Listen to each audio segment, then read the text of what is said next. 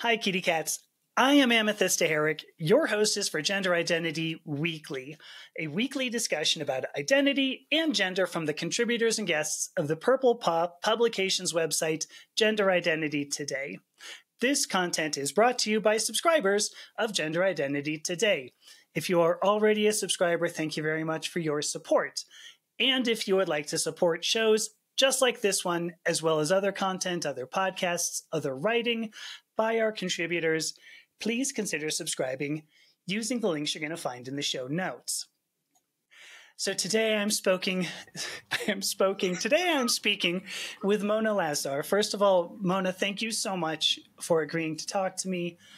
I am a big fan of your work, so thank you. Let's see. Sorry, go ahead. Thank you so much, Amy, and hello you, and hello Amy's kitty cats. And I'm really happy to be here. Thank you. So Mona is a writer and an artist. I know you through Medium and Substack, and much of what I've seen has been relationship and sex related and sexuality related, some gender. And I saw, I think it was maybe in your bio on Medium, where you said in particular a relationship coach, or maybe it was an About Me. I don't recall. Yeah. So I want to start there. I mean, first of all, how do you, like, what is a relationship coach, and what does this entail? So a relationship coach is like the little sister of a therapist. You can become a relationship coach if you have like a knack for relationships and understanding human nature and understanding how relationships between people function. And there are a lot of ways you can become a relationship coach. Like you can actually go to college, but that would be psychology or even psychiatry. But some people choose to do this part, and you can get specialized in couple therapy, or basically in relationships between people. It can be romantic ones, it can be, you can assist companies with team buildings, or there are, everything that can be relationship can be approached by a relationship coach. And since it's one of our biggest problems that we don't know how to interact with each other, in a healthy way, that's where I come in. Right. No, thank you. I appreciate that the introduction to it. Actually, it was, I mentioned also an artist, because I looked, you have an Etsy page, actually. I do. With your paintings on it. Yes. I had no idea. Are we looking at some in the background, by the way? Yes. Apart from my Etsy page, I have this wall behind me with my painting. Yes. It's a showroom. It's the showroom. It's actually my living room, which is also a showroom. It's perfect. I was surprised by that. In fact, actually, just, to fangirl for a moment, because forgive me on this, but there was one article, or maybe it was an interview you did. I'm trying to remember what it was, but you said you'd only been writing for like a year. Like it was like 2023 that you started? I started in 2022. Oh, okay. In March 2022. So by now it's almost 2 years. Yeah. No, in April. In April it will be 2 years. Yes. Okay. Because, I mean, the body of work you have, not to go off too much. I mean, you write some fascinating stories, and that's, in part, well, sure. I mean, it's in part why I wanted to talk to you. That we're talking on Gender Identity Weekly. So, I mean, much of what I talk about is identity, and then there's gender in there. And then more recently, Oceana and I had a good conversation about gender and the relationship to sexuality. And then there was a little bit of sex thrown in there. And you had an article that I read, I think it's from September of 23, that brought everything together just beautifully. It was and then all the women wanted to be lesbians is the title. Myself included. Right. So I'm going to murder the story if I try to tell it. Do you mind telling, like, what was the prompt for that story? Because for that particular article, because there's so much to be taken from it. Go ahead. What was the prompt for that? Yeah, so there was this, it happened recently. So it happened I think it was in September that it happened. A friend of mine took me, it was Sunday morning, and she took me to a Pride event, but it was actually in a bookshop, and it was like at 7:30 in the morning, and there was like a pajama party, a Pride pajama party at 7:30 Sunday morning, and I was like, what? That's when people sleep. Yes. Forgive me for the interruption. Yeah. You are actually not a lesbian, right? I mean, no, sadly. You can always change. I mean, there's no. I tried. Oh, okay. I didn't mean for that to turn into like a moment of, oh. Just did. Sorry. I'm one of those, what do you call them? Wait a second. I'm an involuntary heterosexual. Okay. Okay. It could be. It's worse. There could be worse. It could be worse. You could be involuntarily celibate. Right? Yes. I mean, it could be worse. So. But I'm voluntarily celibate. Okay.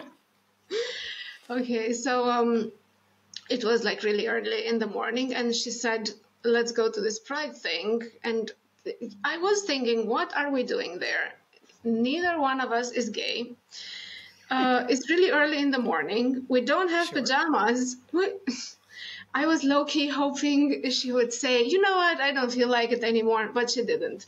So I had to go. And I went there, and it was one of the most beautiful and heartfelt things ever, but also kind of painful because it was... So there's this actress that we have in the city where I live, and with her initial partner, like, she's bisexual. We didn't know that at the time, but she had a partner for a long time, male partner, and they started this theater that is really well known now and really famous and really loved in the whole country.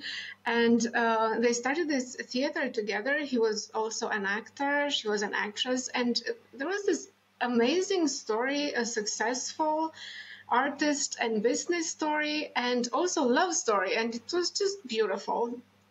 And then she told us how, like, a lot of love stories end at some point, no matter how big the love is. And she's still acting. But now she found a new love, and the new love was present, and the new love is a woman. And we were all like, oh my God. So there's this is what the Pride thing was all about, because she was there. Sure. Yeah, she was there telling us about Pride from several perspectives, but also telling us her transition from this really long relationship with a man into this newfound love after 40 years old with a woman. And apparently it was something she always wanted to try, because she always knew she was bisexual, but nobody wanted to try it with her. So she tried it with some people, but they were like, no, we're not doing this. But involuntarily heterosexual as well, maybe. Yes. But finally she found this new great love, and it was amazing to see her. Like, she's one of those very powerful women. like, you can tell she's a boss. You can tell she's a person who started a business and made it successful. And she has that CEO energy, although she's an actress. And although she's like that, she kept returning again and again to her love for this woman in her life. And her partner being there, she was sort of honored by all this new love that was made public. And at some point, the partner started tearing up, and the whole audience, we were like, most of us were heterosexual women there, and we were like, oh my God, like, I'm not sure we ever felt this. Like, we've been in love before, but we've been through a lot of crap. And sure. None of us, because we talked after the event, we talked between us, and we were all like, I'm not sure we felt this and had it reciprocated by somebody. Like, she had it reciprocated at that very moment by this person who was there in the audience with her. Yeah. And the best moment for me and for other people from just looking at them was that she also said, I never had this with a man. And the level of empathy that I feel in this relationship, I've never felt it for any man, and they never felt it for me, although we loved each other. And she said, when she falls, I fall. It was like, damn. When I fell, nobody fell for me. When they fell, I fell. Yeah. So it was, I want this. Everybody wanted this. And then at some point she also said that after this relationship, she could not imagine herself being with a man again. And like, especially sexually, she couldn't imagine being sexually with a man. And I thought, damn, I can't imagine being any other way with them. What are we doing here? Sure. And it was one of those moments for probably all of us women in the audience when we thought, we are doing it wrong, or maybe we're not choosing the right people. Because it just cannot be that, are we all doing it wrong, or is this a mismatch of what we want and what they want? And then I wrote the article the next day, and I got a lot of hate for it. I'm amazed. Well, yeah, maybe I'm not that amazed you got hate for it. I mean, I want to. The first question I want to ask on that, and I have my own opinion, but do you just everybody becoming lesbian is that, or every woman, sorry, becoming a lesbian, is that the answer? Obviously not. And it wasn't about that, because I had this disclaimer at the end of the article, because I did realize what I was saying here, and I did realize it's not the answer to anything. And the less you're a lesbian, it's useless. You're not just going to become one just because it seems in some fantasy that it will be better to be one. It was more like, it wasn't so much about being a lesbian as it was a need for something that a lot of women are not getting from men. Sure. And I had a disclaimer at the end of the article. It didn't work because everybody thought that, I'm taking something, like these were the things that you already have everything, and now you want to take something away from gay women and etc. I was not. Sure. I get it, and I don't think becoming a lesbian, if you could do that, I don't think is the answer to anything. And it wasn't about that. It was just seeing somebody receiving what we all wanted throughout our life and receiving it in a certain context. And of course, for a second, anybody would have thought, if only I were a lesbian, this could work out. Right. Obviously, that's just the first thought, and anybody knows it doesn't work that way. Yeah. I mean, it's interesting. I don't know. There's so much to say about that. I mean, I had a conversation. I would not have had this thought if I had not had a conversation after I read your article. It was a conversation I had a couple of weeks ago with a friend of mine named Lisa. Actually, it was on this podcast, and she said I had told her. Let me try to frame this story a little better. She is a photographer. And I did a photo shoot with her. And it was the first time in my life that I had felt, well, beautiful is the way I thought it, and comfortable. You know, I felt seen and I felt recognized.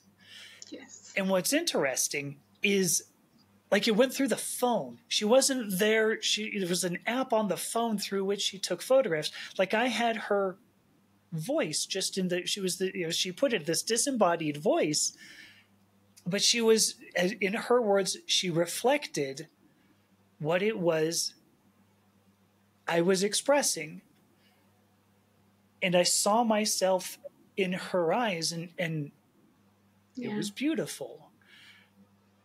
Is that along the lines of what you think you experienced at this pajama pride? Yes, definitely along the lines. Yes. Definitely along the lines of empathy and maybe feeling the same way, understanding the same things. And yes, feeling seen and heard and understood rather than fixed and guided and, you know, those points where we just don't come together because we don't match because we've been trained differently. Not that we couldn't. I absolutely think men and women could have good relationships together if they retrain what they've been trained. Like each of us being trained for different roles, which are no longer necessary and are ruining everything around them now. Okay, I understand what you're saying. That men are trained to be the leader in a relationship, say, as opposed to, well, reflective, I think is, you know, there's, I don't want this to turn into a big man bashing thing, because why not? Well, I mean, you know, you had even said, you know, the answer is not that you have to become a lesbian. No. The answer is to try to change your relationships so that there is a mutual reflection, which is, well, I mean, you didn't say it like that, but I'm extrapolating. I mean, I think ultimately being able to see, because what I read in your article was that the new partner saw the actress. I'm saying that wrong. The actress was able to see herself through the new partner's eyes, through the woman's eyes. And it was a different experience for her because she had not felt seen.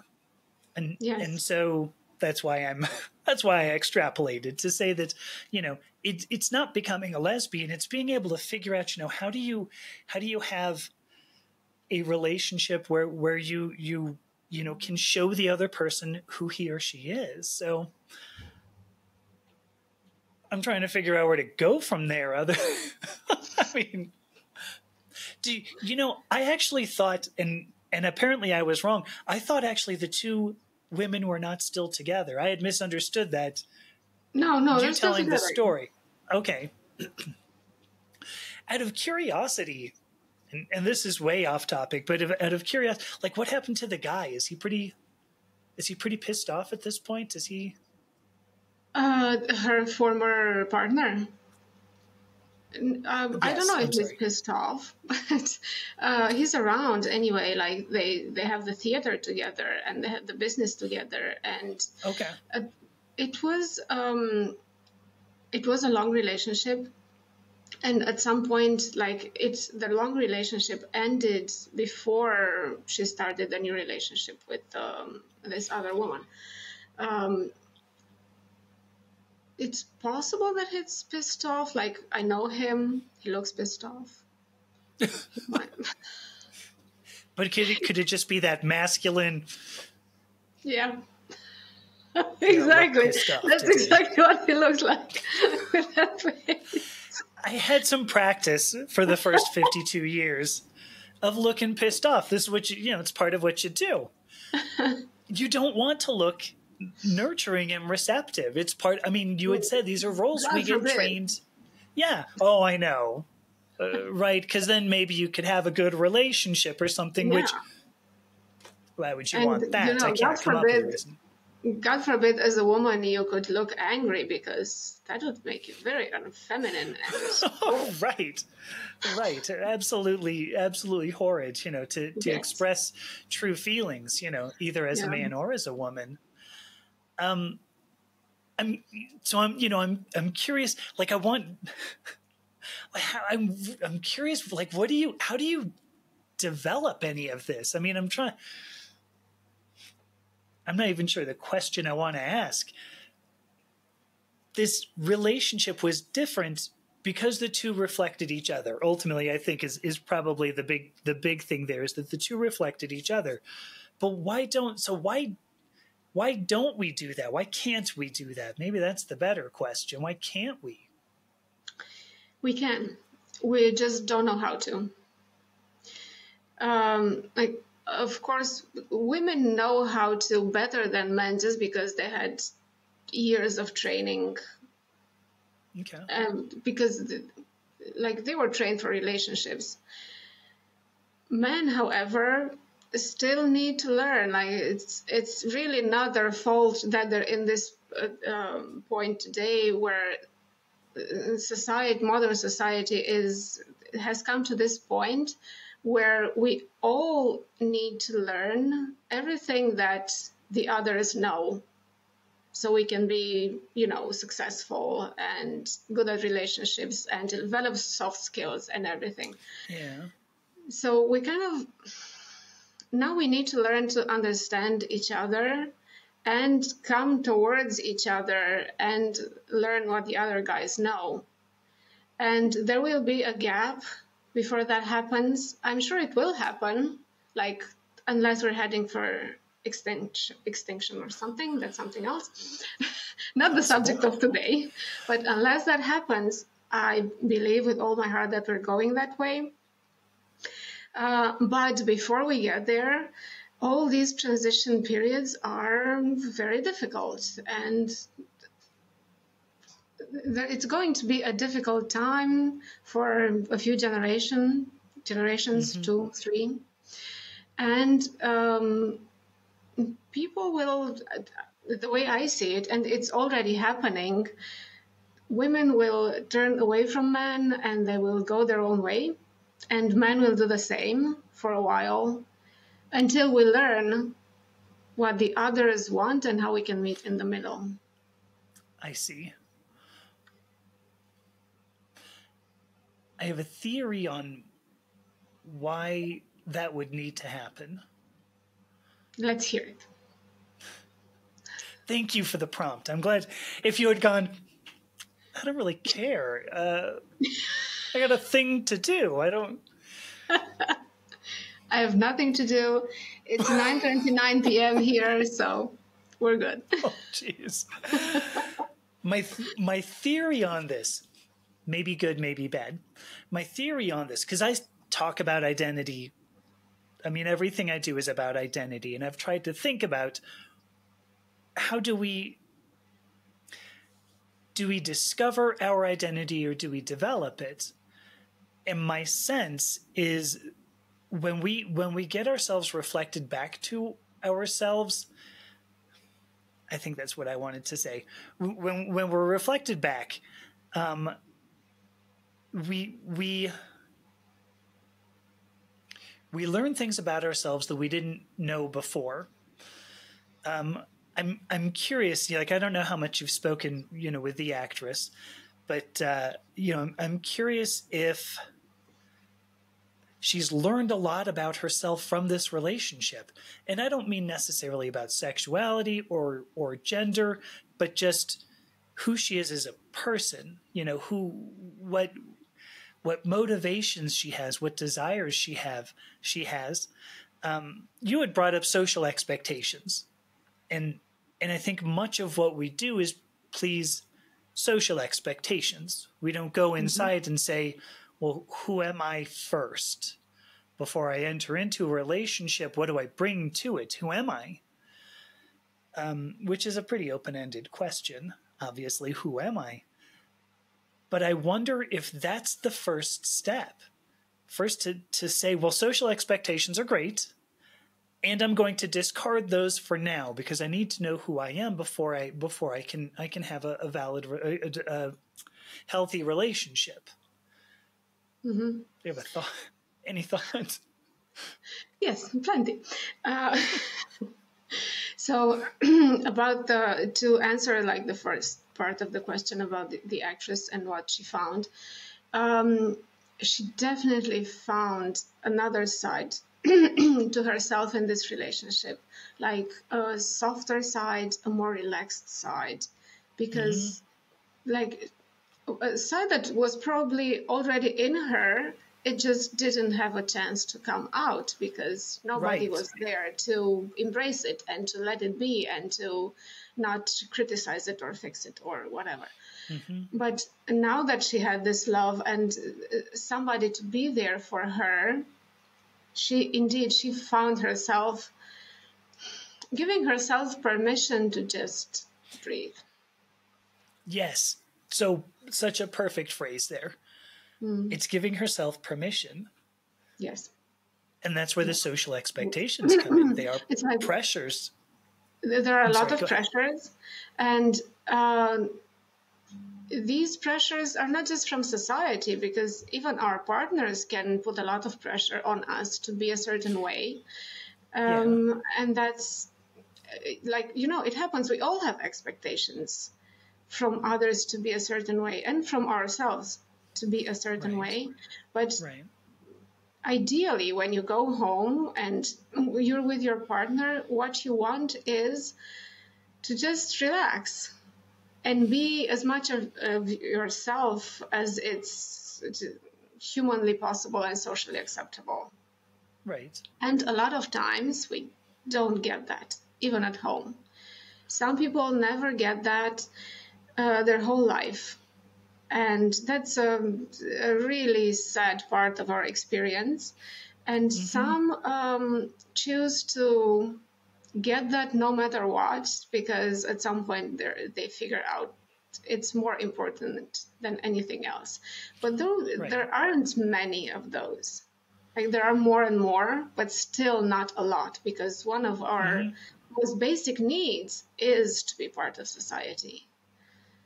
And I keep mentioning, I think I said this in at least 20 articles, that when there's such a huge need to be integrated in society that was left from when we were part of tribes, and that was our only way of survival. If the tribe left us somewhere outside, like in the cold, we would die. We would be eaten by wild animals.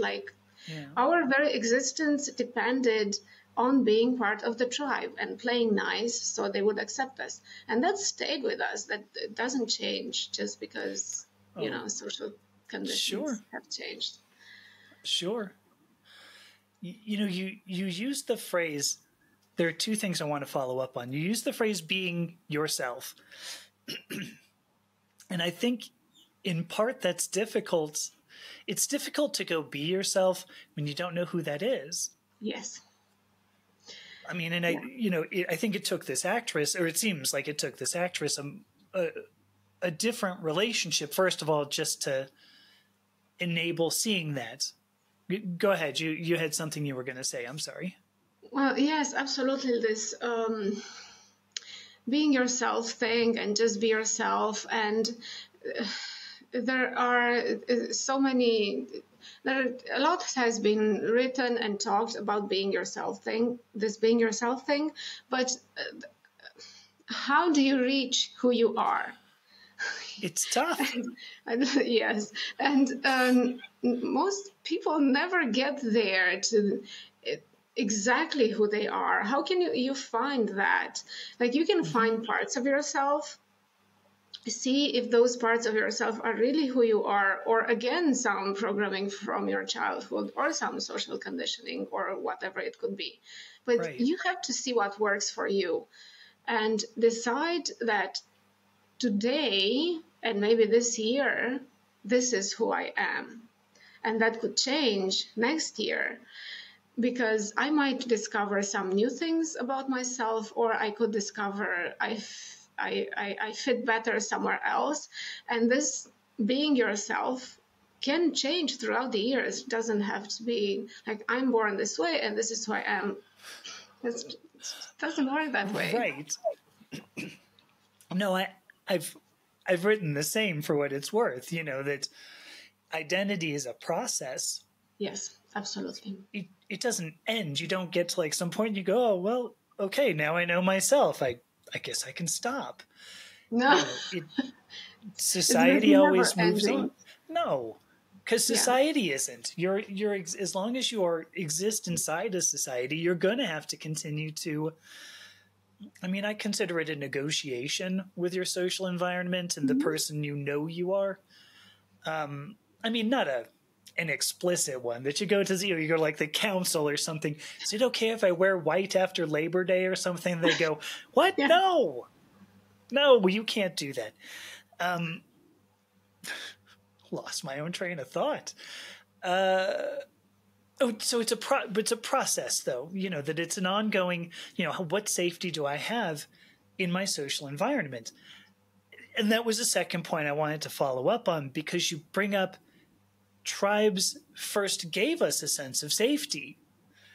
Absolutely. And it's interesting that now we have to consider our safety even within the tribe.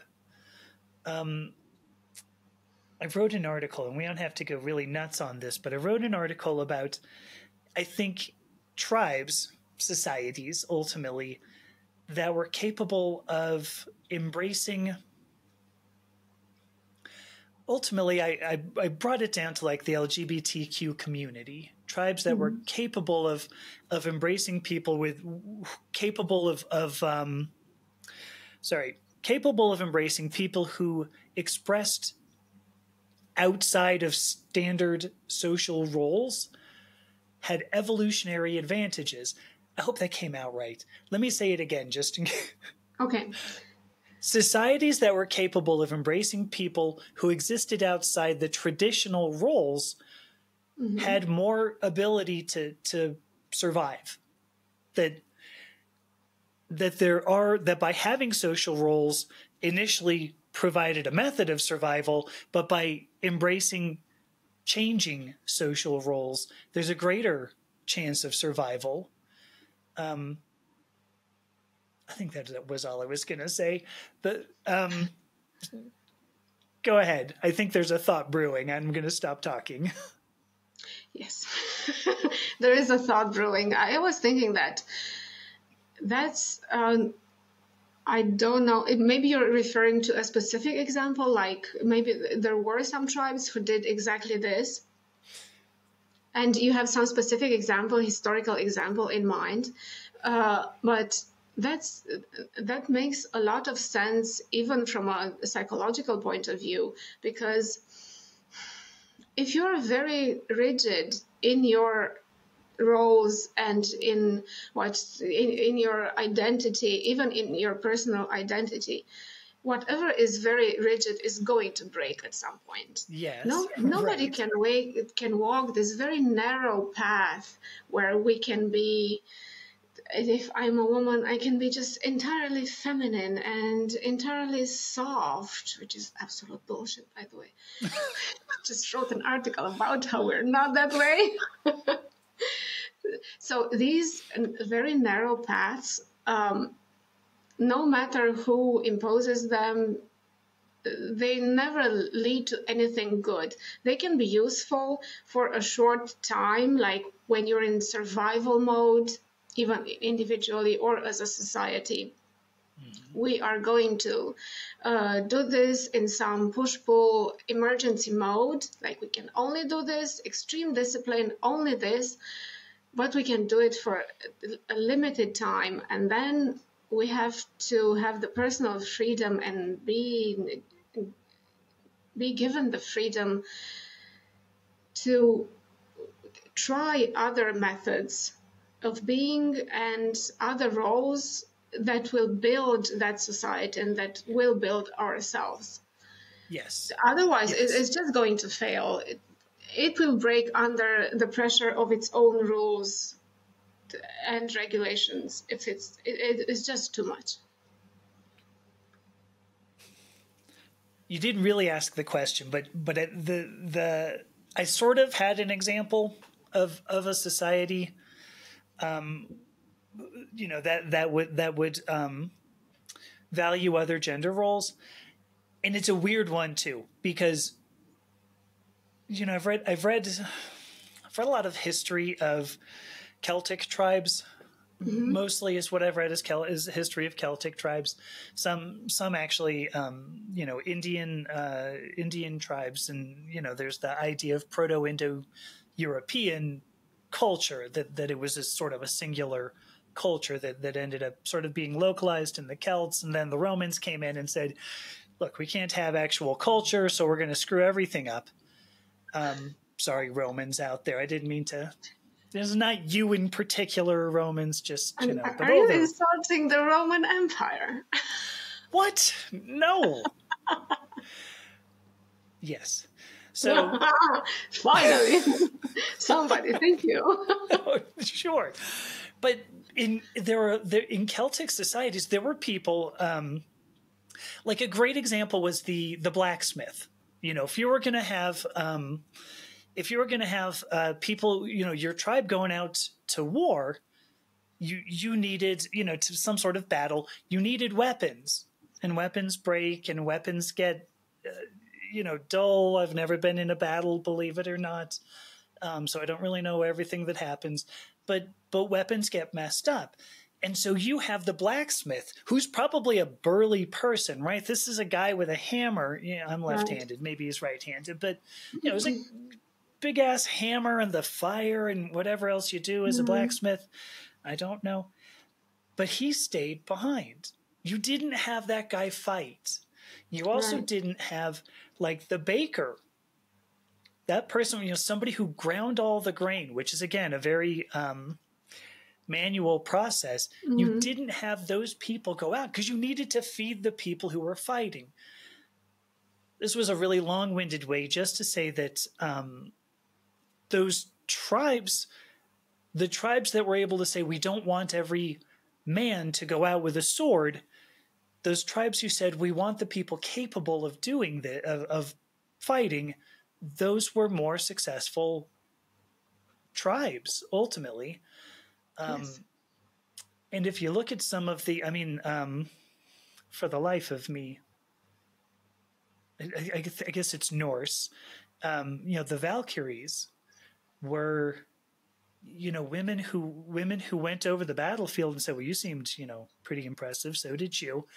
But new Valkyries were chosen from shield maidens who distinguished themselves in battle. And you had Romans who would, who were battling these people where there were actual, there were women on the battlefield, and Romans were like, well, I'm not going to stab a woman. That's ridiculous, and then they'd get stabbed, hopefully. Right. I know. It's like, perfect. Let your guard down. Yeah. It's a great ploy at the very least. But I think that those cultures that were capable of saying, it's not a physical sex. It's not a gender that defines what it is you're capable of doing. It's what you do. Have a better evolutionary advantage, a better chance of surviving. I have a commentary I could make on Western society. I'm not sure that I want to go into it. Did that correlate, or does that do you agree with that? What are your thoughts? Yes, I absolutely agree with that. And I live in sort of quite a traditional country where I can see that gender roles are pretty well established. Mm-hmm. And, seeing this every day, I can also see how it doesn't work. It doesn't work long term. Mm-hmm. And it's absolutely logical to adapt to situations. And that's how the human race got to the point that it is today. I mean, the good point, not the bad one. Right. Like the good part of our evolution. Because it was so adaptable to whatever came their way. Like, if you need women in battle, you're taking women in battle. Sure. If you need men who have to develop people skills and soft skills, that's what they will have to do, and that's what they have to do now in order to adapt to society. And yes, it's absolutely, these gender roles, okay, they might have worked for a while, but whatever roles we have, if we cannot leave them behind us when they are no longer necessary, they're just a burden on our evolution. Right. Very well said. You made a point earlier as well that I think helps. I think it helps explain part of what you're saying. We were talking about being yourself, and there was a comment you made. You said, "But how do you do that? How do you find who that person is?" And we moved on from it, but I want to ask you that question. How do we find who we are?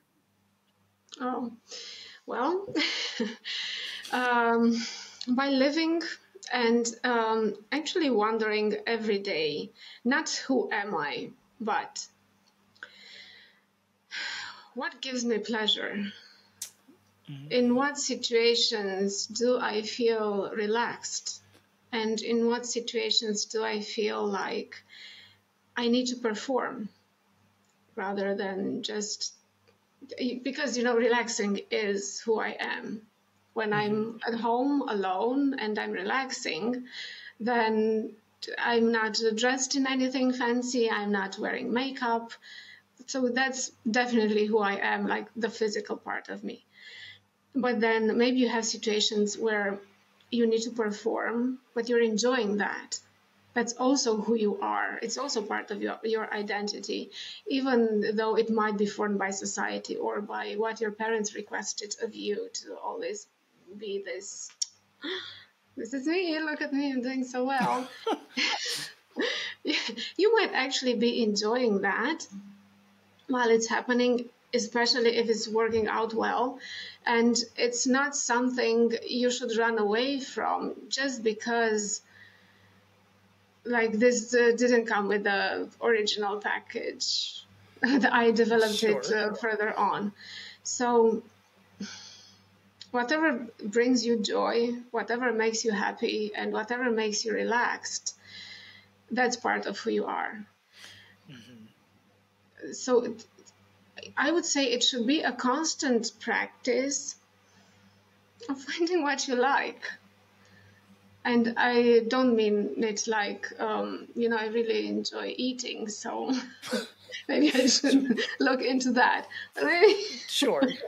I love kicking puppies. Right. Yeah. I mean, there's a certain level that you don't go to. But yeah, whatever is not against the law, we can look into that.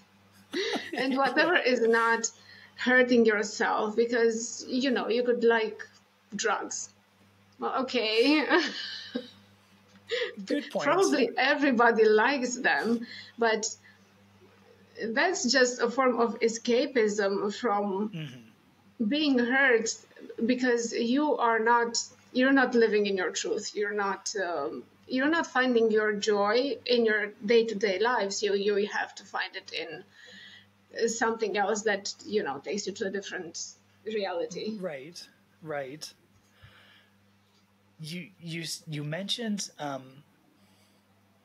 I'm going to bring this back actually to your article, because you had mentioned the ability to, when you're sitting at home and you're relaxed, that is who you are.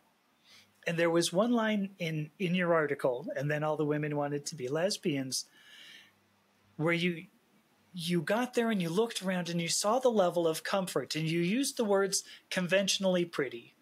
Mm-hmm. I think that's a glimmer.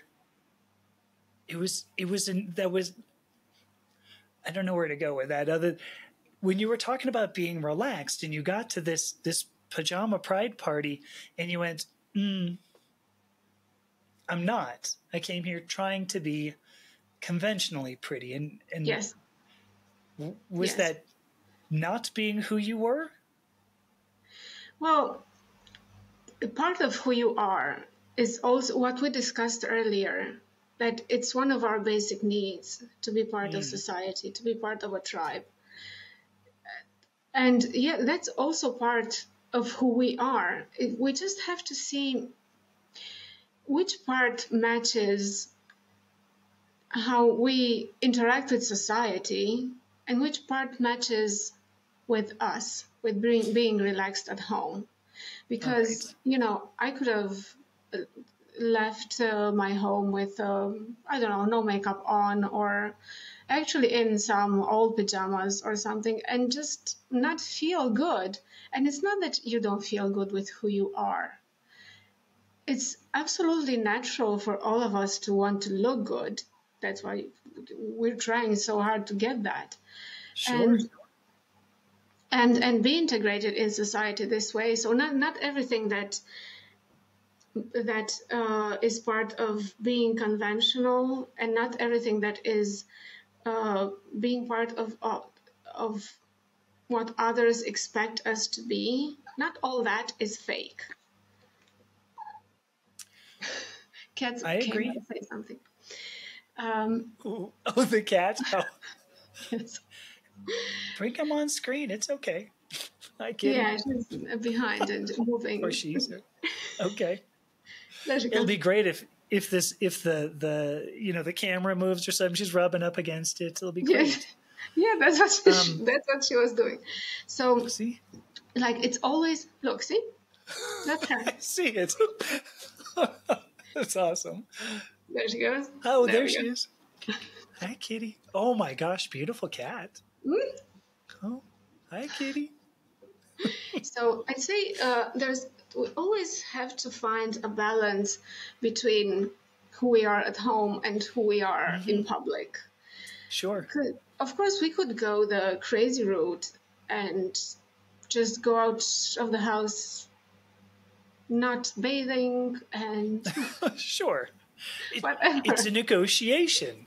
I mean, it ends up being this negotiation, a level of safety that you're willing to accept. It's always a negotiation. Yeah. And also, you can be whoever you are, but if at some point you are, you know, infringing on the rights of society and they're feeling good around you, maybe you want to cut down on who you are a little bit. Like, right. If you want to go out and kick puppies, please stay home. Really, just. Of course. There is one last thing I wanted to bring up, because there is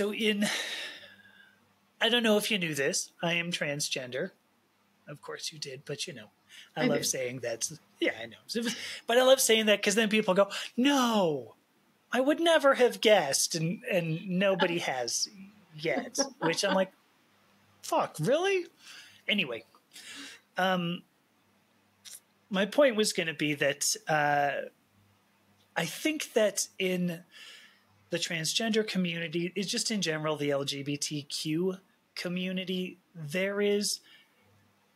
we are forced because we look at social expectations and we go, ooh, no, I can't fulfill that.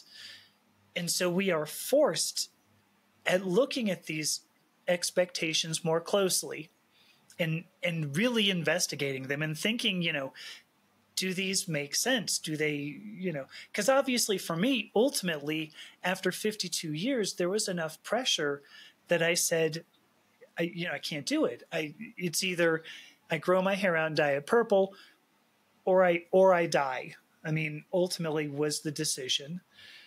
Not really about the hair. I mean, it was about more, but I think you got my point. Yes. It ended up becoming a matter of survival.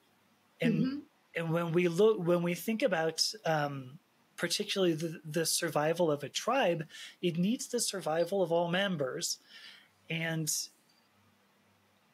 so I guess the point I was trying to make here is just that it's when we don't challenge social expectations, when we don't challenge sex or sexuality or gender, then there can be no negotiation. And I was forced into this role. I did not choose, and nobody believed me. There was nobody in the rainbow community who goes, oh, yeah, this is totally easy. I mean, you said earlier you can't just choose to be a lesbian, at least in part because nobody likes the rainbow community. You don't just go, there's no gay man who goes, oh, this is perfectly easy, no problem. There's no transgender woman who goes, yeah, this is totally easy, no problem. But we need those people who challenge the social expectations, who think about them and challenge them. I felt like I had a question that I was going to ask, but it's somewhere lost off on the side, probably thinking about kicking puppies. But the thing is that I totally get what you're saying. And while I was saying my part, in the back of my mind, I was thinking about this, like about what you said later. Because, okay, I want to be myself and I want to go out in society and I want society to see me for who I am. But society might be bothered by this. Well, okay, it can be as bothered as it wants to be, and I can choose what to do with that. Like, keep back or keep pushing. But unless society is truly hurt by what I'm doing, it's being bothered. It's really, seriously, who gives a flying fuck? There's no value, right? Yeah, and that's the point where each of us has to decide for ourselves, am I going to do this and push through and go further, knowing that they don't like it? Or am I going to retreat into myself and just feel the way I feel and only I know it? Right. And we are so much less, what's the word I want to use? There is so much less reward to society when we only play social roles.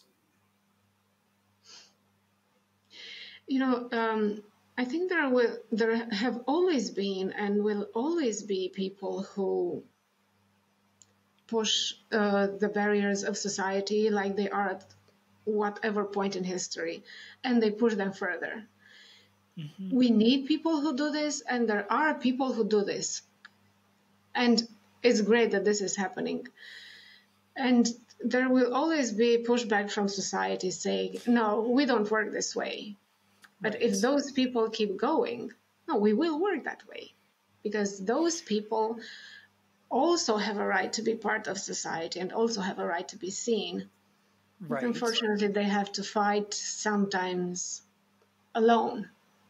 And sometimes because one person dares to fight alone but still go out, others will see them and join. Yeah, yeah. And that's the power of going out and showing yourself to the world as you are, or as you are at that moment. Yeah. Others join you because there will be others like you. I like that message. I've said in a couple of places that society is not everybody who's not you. You know, just the people who put pressure on you. Society is you. Society is me. And if we believe a certain thing, then society must believe in those things, you know. And we affect society. So I think it's a beautiful message. I will just say, I mean, thank you so much. I love being, I don't want to use the word validated. I love hearing perspectives because I mean, I'm coming from I'm coming from like, you know, Southern California. And if somebody goes, you know, you're coming you go from to like, the place where I want to be. Yeah, well, that's right. I forgot. That's right. We had that conversation. Yeah, LA. Oof. We did, yeah. No. But like if you come from Los Angeles and you go, oh, I think it's important, you know, to be who you are. People go, oh, yeah, well, but you're like a California person, and you know, like it makes perfect sense. You're like one of those weird, you know, hippie, you know, we don't. This is why we want California to go get its own, you know, country. Can go get its own country. And I don't even live there anymore now. Like now I live in Colorado, so it's, you know, it's like it makes no sense. But I grew up there, and so you know, there's this perception that, well, you grew up in LA, so you're going to be weird anyway. But I love hearing. I mean, you're shaking your head no, which is good. It's not validation, but I appreciate hearing, you know, other people say, well, no, this is how we, you know, persist. This is how we perpetuate the species, you know, ultimately by knowing who we are and by expressing who we are. And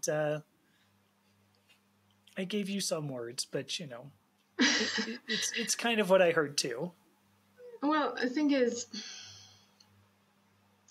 calling it validation, it feels, although that's not the meaning of the word, but it feels to me like I would be saying it's just so that you feel good. But it's not like that at all, because unless there are people who promote these values, this would end before the general population extinction, because it's just we need to constantly adapt to new rules of being human. And there are some people who do that before others, and they don't have an easy path, but they are the ones who support the human race, not the guys who keep, okay, let's keep it safe. That's right. No, that's not how it works. That's not what brought us here. I stand with you. So, and I won't stand too close. Don't worry.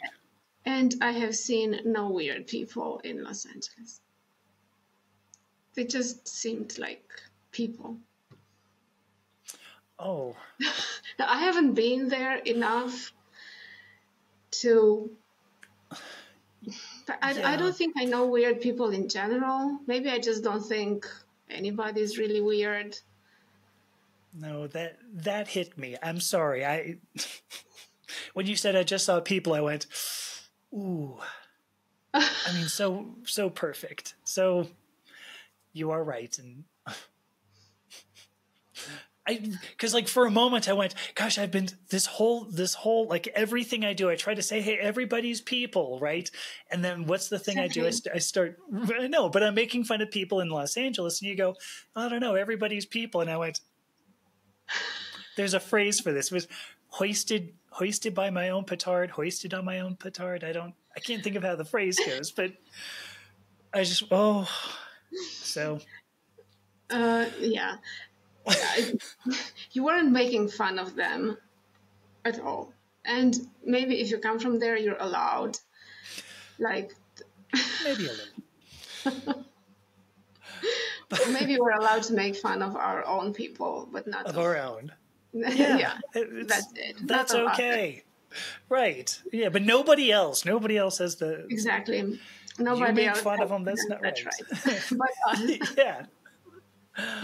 So Mona, I'm going to say thank you. I thought of a great way of saying thank you to you, because you used the phrase, give a flying fuck. And I said that already. You did. Yeah, only once, but I love that phrase. It always cracks me up. And so I just want to say, from the bottom of my little purple heart, thank you for giving the flying fuck that we all need. Well, beautiful. Thank you for inviting me and my flying fuck that was given tonight. I think I might have stolen this from Eric Cartman or somebody like him. Yeah. I originally read that, I believe it was in a Stephen King book. He used the phrase, give a flying fuck at a rolling donut. Really? I didn't know about the rolling donut one. Yeah. The second half of that, because then I had to ponder it. It was... Because like donuts don't even roll that well. Right? I mean, like you could be at the top of a hill probably and let the thing go, go maybe 4 feet or something and topple over. You tried that, didn't you? No. Now I'll have to try it. So you've rolled the donut, okay? You're like, well, the donut's rolling. That thing's going down the hill, whatever. Yeah. And now you have to figure... I think it could be fun. So then, but see, like a flying fuck made sense until I was like, oh, well, wait, is that supposed to imply that I personally am flying? And here's a donut. Because like, what if you had like, what if you had like a filled donut? You have like a, or like a jelly. No, because those filled ones, because they're not they're not filled all over, like they're just injected with cream from place to place. Yes, that's what I'm saying. The injected ones. It would be like they'd roll better. But if the point is supposed to be that you've got somebody who is actually floating through space, right? Trying, I don't know. And maybe that is why Stephen King used it. But the whole phrase made no sense. And that being said, thank you for going along with me on it. It was a good... There's no chance I'm cutting that part out, just so you know. I didn't realize I was saying it. I say it all the time. And, no, it's funny.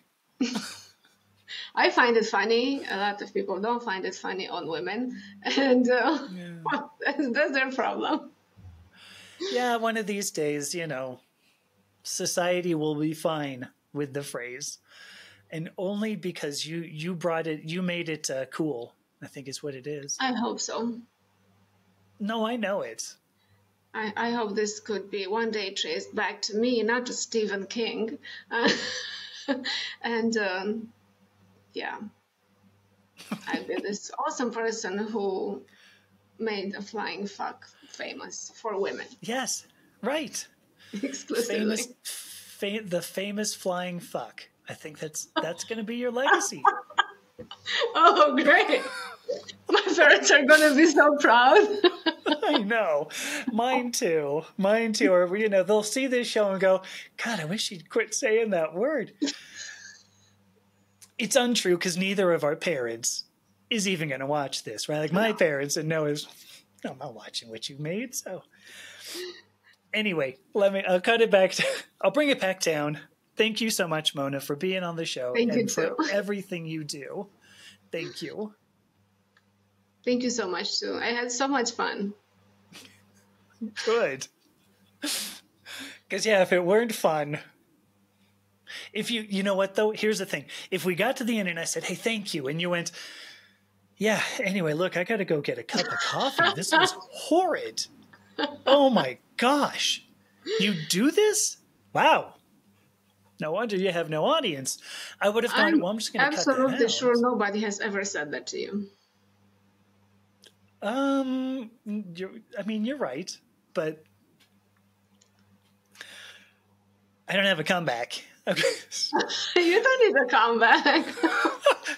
But my point, had you said that, I just would have cut it out. Like, who cares? I'm not going to let that go. You know, that's not going to be public.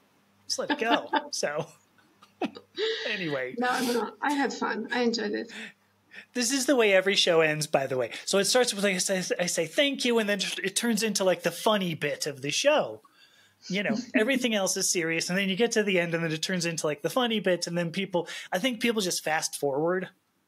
I'll make $10 as they do. They go, let me just get to the funny bit. Where's the show? Okay, here we go. Here's the show closing. Oh, it's funny. People fast forward over a lot of things because it's TikTok era, and right. Their attention span is 5 seconds. Yes, right. But you invested a lot of time in me, and so for that, thank you again.